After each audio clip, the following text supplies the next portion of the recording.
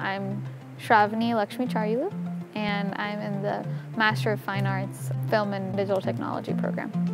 This is my independent study. One is acting for camera and the other one's character building, like within a story.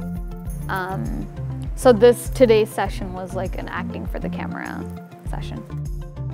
I'm a very shy person in some ways. Like, I've never done this before, and it is the most beautiful experience I've ever had in my entire life. All my life, I think I've wanted to be an actor, but I was so scared, I think, of exploring it at all. This class and tiniest opportunity that I get, I'm just so like grateful that, oh my God, this is like actually happening. You know what I mean? Like, I'm starstruck by the concept of acting every time like we do it.